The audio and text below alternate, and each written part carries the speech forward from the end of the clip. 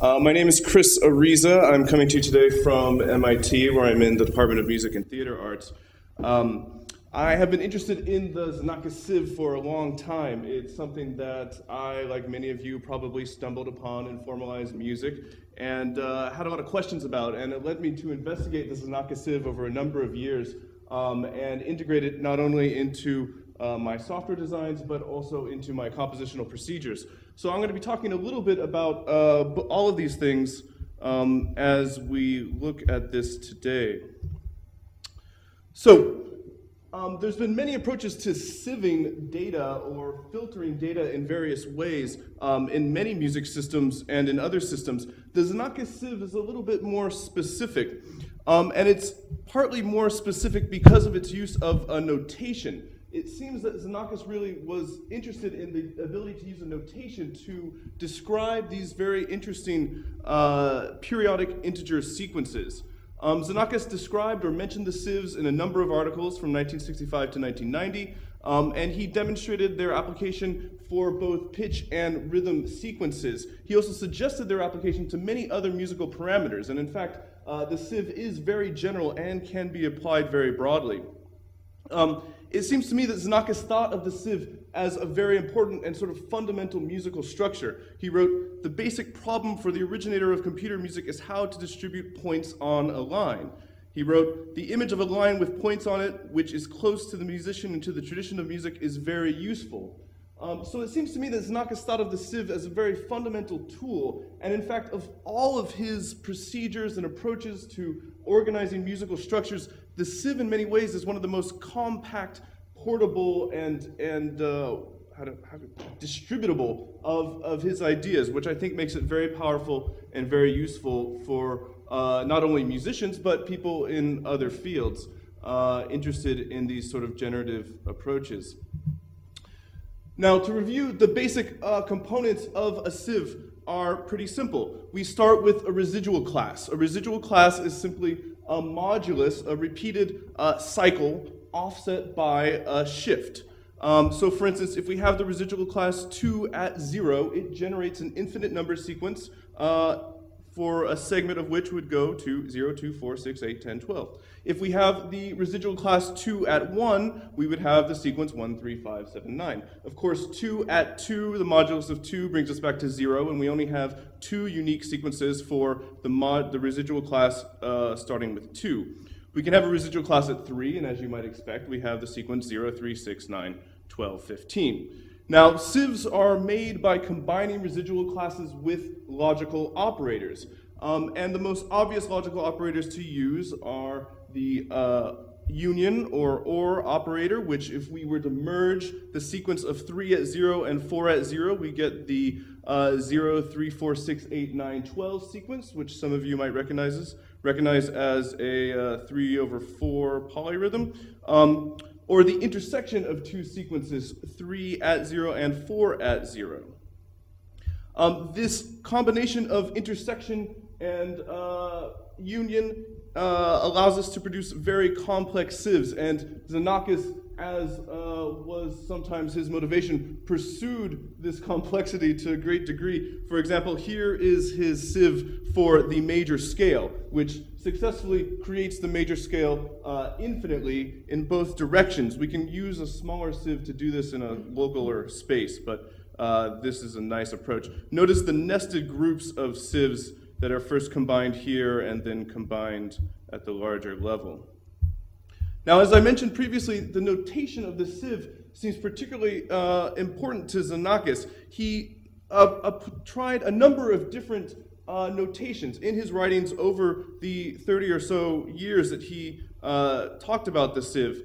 For instance, he tried describing these residual classes with this subscript n+1, where the modulus is given by the large number, the shift is given by the subscript. The n implies a transposition that you're going to enter into the system. And then we have the various logical operators available as these symbols.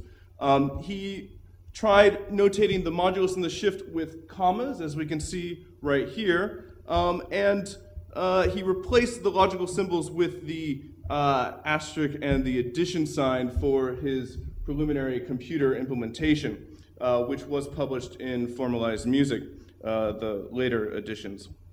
Now, I've already been showing you the new notation that I developed for implementing and writing sieves. The notation that I use uses the @ symbol because, well, it's just around and nobody knows what to do with it. So it seems like a good use of the @ symbol, plus it doesn't use a comma, which if we're parsing these strings, having a comma in there in a list of arguments or otherwise can get annoying. I use these logical operator symbols, and so we can create very compact sieve strings that are easily transmittable, easily parsable, and can work in a lot of different contexts. So this is the notation I've been using and have thoroughly implemented, and I think one that solves a lot of problems with the other notations that are out there.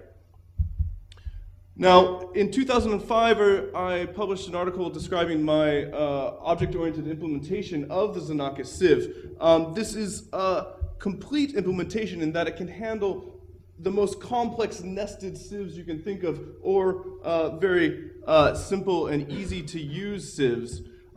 This is released as a simple Python module that can be used in a variety of ways. So if I want to create a sieve, I simply provide a string for the sieve, and if I want the one I just used, 3 at 4, and that's not what I wanted to say, do 3 at 1 and 4 at 2. I create an object, I can print that object, I can call that object to get some values from it, and I can stick a shift or a different range of values into that sieve to get out sieved values from that structure. If I can grab the infamous major scale sieve here and create another one, we'll see that this works. And here we have A. We can find the period of this sieve, which, as we might expect for the major scale, is 12. Sieves have this interesting property where they can be compressed. So we can compress this sieve to represent it as solely the union of residual classes. And in fact, every sieve can be represented as the union of residual classes. So while Xenakis' formulation is brilliant in its complexity, we can represent the same sieve with this simpler union of residual classes. We can also expand this and go back to our previous version if we want. I provide a number of different representations of the sieve, which are useful for doing different things with these structures. And when we start generalizing the sieve, we can think of it not as a sequence of integers, we can think of it as a sequence of spacings. And I think when we think of the sieve that way, we can do things like, well, generate patterns on windows, which may be sieve generated, or generate patterns of rhythms or pitches or parameters for synthesis operations or anything else. So we can look at a width sieve segment where we take the width of individual active points between a sieve. We can take a binary representation of the sieve, which simply gives us which points are active or not, and we can take a unit interval spacing of a segment of a sieve, which takes the active points within the sieve, maps them within the unit interval, and gives us nice floating point values, which is kind of ironic because it's integer sequences, but this gives us something that we can scale to anything we want whenever we need to. And of course, we can translate these values into pitches if we need, simply by doing some basic operations. So let's see if this works. There we go. So we can translate these values to pitches, and of course, this will work for any sieve string we want to give. Now, for a number of years, I've been working on a algorithmic composition tool called AthenaCL. This is a Python-based composition tool that works at the command line. It can be scripted, and parts of it can be used in various other things. You can use it as a sort of Python extension library if you need. As part of the system, I've been including and developing a library of algorithmic procedures, generative techniques at both the level of generating parameter values and at the level of sort of macro musical structures that I call textures. Within this system, I have a way of storing and deploying reusable pitch collections, which I call paths. And I've implemented sieves as one of many ways of specifying pitch collections and paths. And in fact, I see sieves as a way of specifying pitch structures that should be included along with scales, for set classes, or pitch class sets. And in fact, that is what I have implemented in my own software system. Now, sieves, paths within AthenaCL can be deployed by textures in a variety of ways and provide a way for textures to share the same pitch material simultaneously. So when we're using AthenaCL, we can create a path by entering the path instance new command. We need to give it a name, and it gives us a number of options to enter various parameters. So if I want to enter a sieve, all I have to do is enter the logical string for it, and let's see, let's do this one because it's cool. And there it gives us a sieve. Now you should probably ask, well, how did it determine what the minimum and maximum range was? Well, we can set all that, and I'll show you how to do that in a second.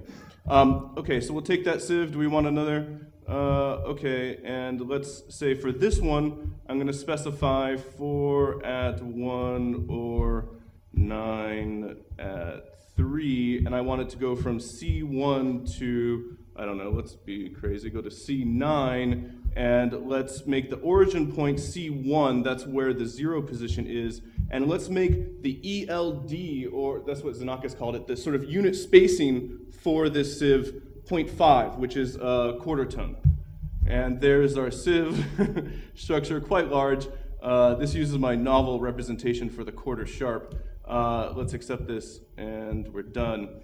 We can view our path, and you can see our giant microtonal sieve there next to our more conventional sieve.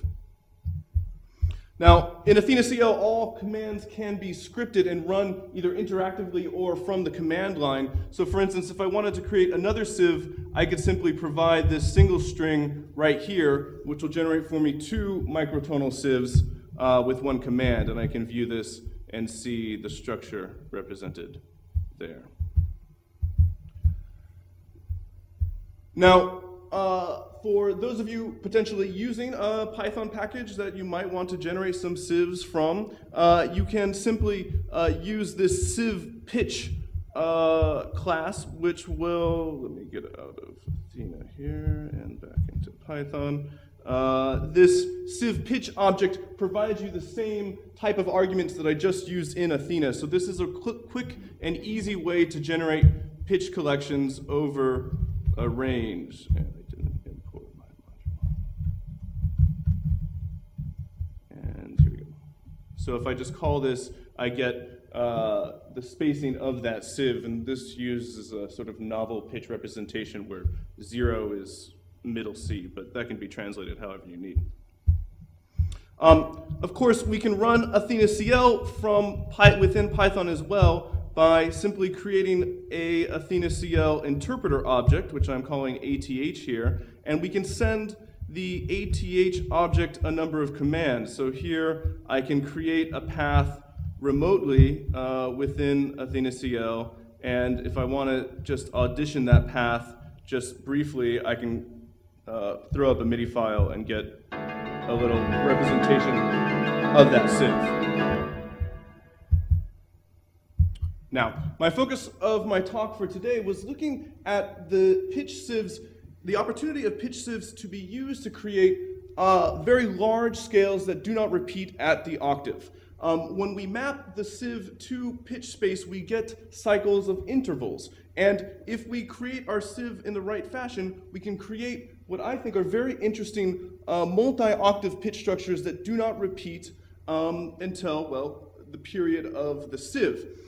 And compositionally, creatively, I find this a very interesting musical structure. because it gets us out of thinking in terms of the pitch class reduction or set class reductionisms. It lets us create registrally distinct pitch collections that still maintain interval coherency, which I think is a very desirable state.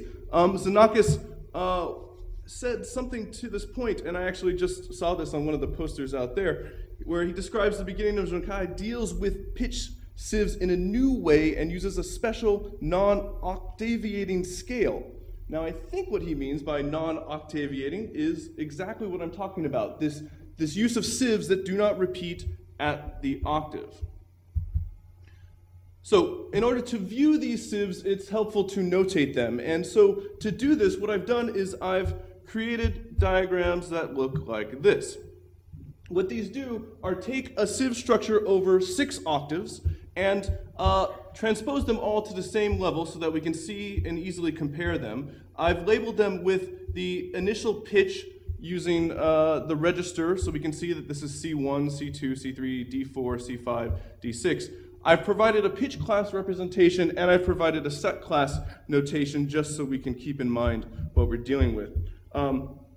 As a side note, I generated these notation examples using both Athena CL and another project I'm working on over at MIT called Music 21, which is a symbolic music representation and processing toolkit for Python, which makes it very easy for us to automatically generate notation examples like this, which, as you might imagine, is pretty desirable.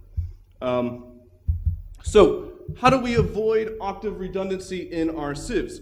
Well, Xenakis gives us a few examples. One from Nomos Alpha uses the following sieve, which in traditional fashion is quite complex, partly due to these doubly nested groups. My sieve implementation can process this, and if you're comfortable working in this sort of notation, no problem. A little bit easier way to look at this sieve is to look at the compressed form, simply the union of basic residual classes, and we see right off from the start a number of 13s, 26, 31. We see a lot of high numbers. The use of those high modulus values are a clue to getting these more interesting sieves. If we represent Xenakis' sieve for Nomos Alpha within a quarter tone step size, we get the following scale over 6 octaves. And we can see that although there are a few common tones in a few cases between adjacent octaves, we have a lot of interesting distinctions. I know I saw, like for instance, we have the same E in these 2 octaves, and we have a G common between these 2 octaves. If we take this Nomos Alpha sieve and use the half step as our fundamental interval, we get a more spaced out structure, and we can see again that we create a very interesting distribution of pitches in register. Of course, there are interval relationships that are maintained over the large scale, but locally we have a lot of distinctions, both in terms of the pitches that are used, in terms of the resulting set classes, and other attributes. Now, Xenakis' homage to Ravel, we have this very large sieve here, which, as you can see, is quite complex. The compressed form of this sieve is a little bit more simple, but equally complex. If we look at this over 6 octaves, again, we see very interesting, distinct shapes. We do see some more common tones. Notice the E and the D shared here. But again, we can see that we're able to create some pretty interesting, unique structures, scale structures over 6 octaves, which is a really interesting compositional material to work with.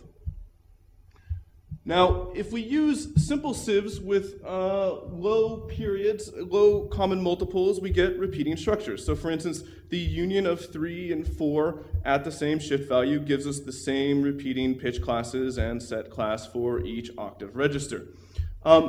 If we throw in some different numbers, another residual class into our sieve, we increase the size of our period, and we start to get some more interesting large-scale pitch structures. In this case, we can see the periodicity of the 3 and 5 modulus as the repeated 035, 0369 structure that shows up in each of these octaves. but the introduction of the 7 modulus throws in some changing values in each of these registers. Now, I like to take the easiest approach to creating these interesting pitch structures, and one of the easiest approaches is simply taking values just offset of multiples of the octave. So 11 or 13, 23 or 25, 35 or 37 are an interesting way to guarantee that we're going to get non-octave repeating scales. So for example, this union of 11 at 0 and 13 at 0 gives us a very succinct presentation of the aggregate over 6 octaves. We see that each dyad moves closer and closer together, and we spell out all 12 tones over the course of 6 octaves.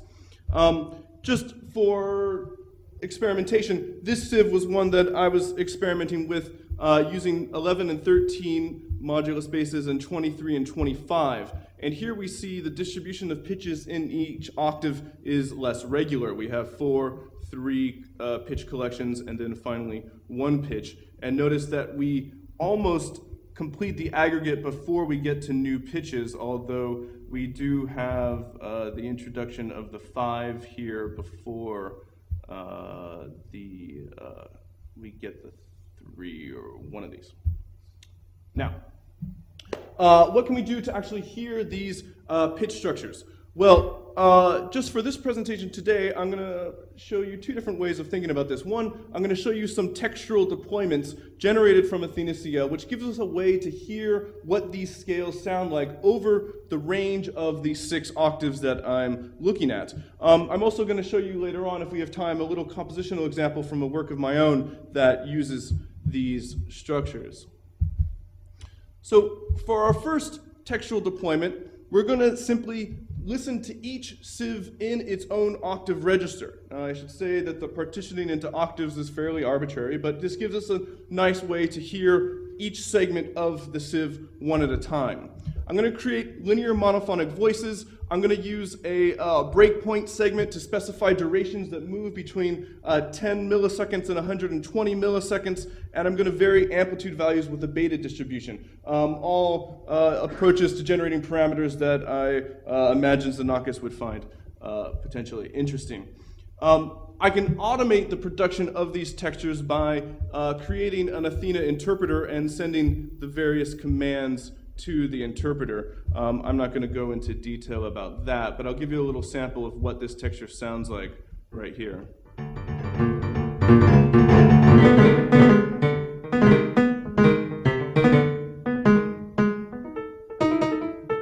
We'll go back to that in a second. Another way of representing the sieve is to sweep across the large 6-octave structure. And for that, I'm using a texture module called harmonic assembly that allows me to specify which pitch within this very large pitch collection I want to draw. And to draw those values, I'm simply using masked random values, which Robert nicely introduced Koenig's tendency mask. This essentially is a tendency mask, and I'm using that to select pitches from the sieve. So we're gradually moving up the pitch scale with this sweep. For this representation, I use basic FM synthesis instrument, but I use it in a legato mode, which gives us some nice sort of melodic structures. Let's listen to just a little bit of this.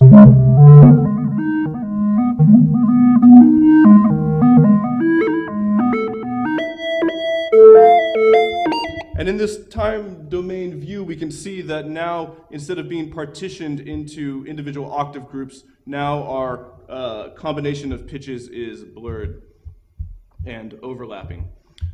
Finally, I collect these pitches into chords as another way of presenting this 6-octave range of pitches. I collect these pitches into chords and randomly select 2 or 3 note chords and generate some rhythms using some weighted randomness. We can hear a little bit about what that sounds like here.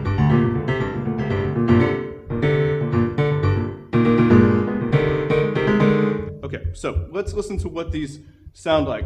We're going to listen to 3 different sieves, and we're going to listen to them in the 3 different presentations. We'll start with the Nomos Alpha sieve, and here I did move this to the semitone ELD. We can do this in microtones, but I'll save that for another extended discussion on microtonal sieves. First, we hear the sieve presented where each register is isolated by octave.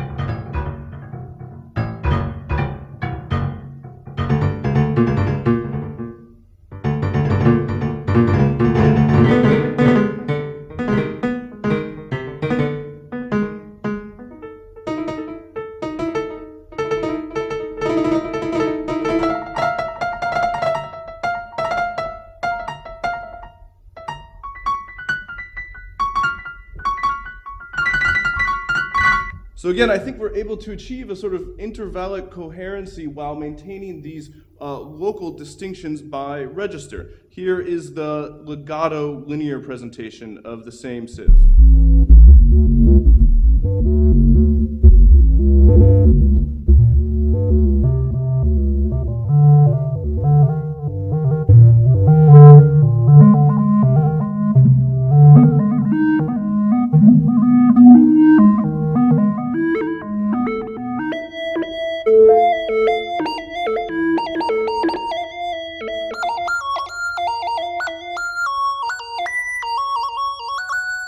And finally, the chorded presentation of the same sieve.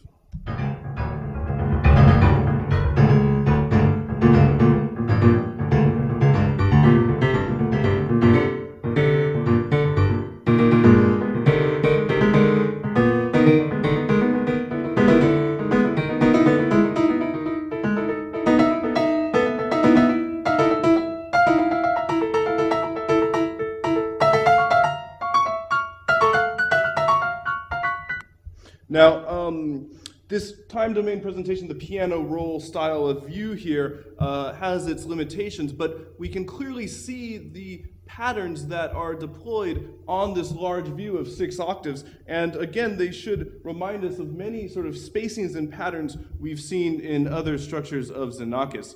Let's listen to a little bit of the AR sieve, which again is here. This one, well, let's just hear it.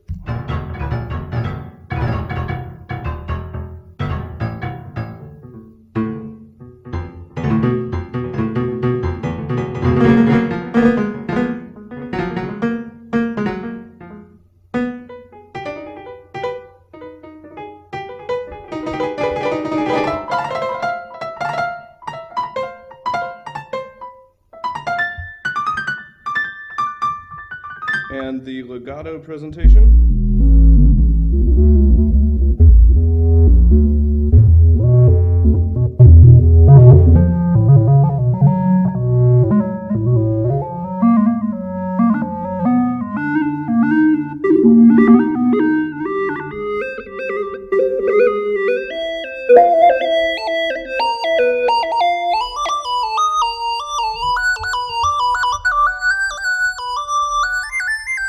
And for a last example, I'll skip ahead. This last sieve, which uses these very broad spacings, let's listen to this one, because this one is a little bit different than the other two, and we can actually visually see that right here. Let's start with the legato presentation.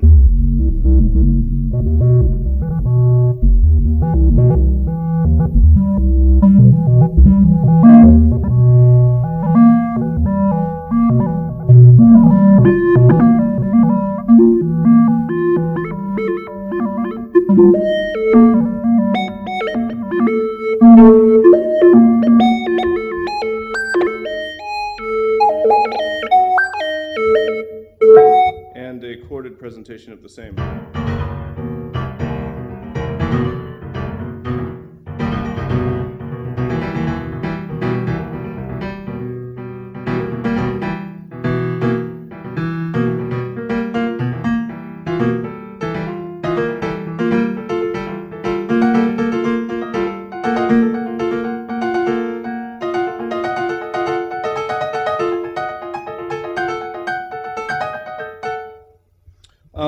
Again, hopefully you hear this sort of intervallic coherency that is available from this use of these pitch collections, but again, being able to localize these in registers, I think offers a very interesting compositional opportunities. For the sake of time, I won't describe my use of this in some of my own compositions, but but simply close by saying that with the Sieve, we can generate some very interesting and novel, not pitch class, but actually pitch space structures, and offer a really valuable alternative to other representations. And in fact, I hope that the Sieve will be included along with scales and pitch classes and set classes as one of the fundamental ways for describing pitch collections.